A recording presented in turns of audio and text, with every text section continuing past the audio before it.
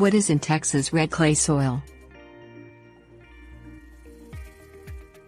Red clay derives its color from iron oxide, and is usually created through the breakdown of rocks in lower substrates. Red clay is commonly considered undesirable soil, and contact with it stains clothing.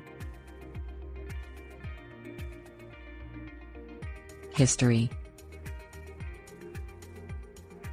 Red clay is technically a subsoil, and it is usually found only where true topsoil has eroded. Poor agricultural practices and soil stripping development of rural areas have contributed to its prevalence in many areas. Composition.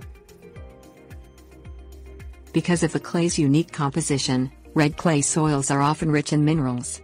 Calcium, potassium and magnesium are all loaded into red clay, and its water-retaining properties help clay hold on to nutrients such as nitrogen.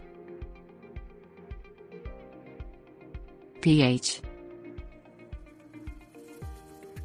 Texas red clay has a low pH, usually near 5.5, which can pose an inhospitable environment to many plants and grasses. You can adjust the pH of red clay by adding lime. Soil quality.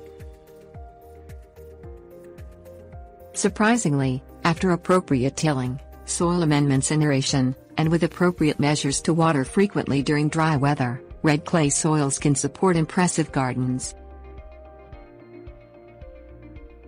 Soil surveys. The U.S. National Resources Conservation Service conducts soil surveys for every county in Texas. The service's website provides detailed information about your county's soil composition.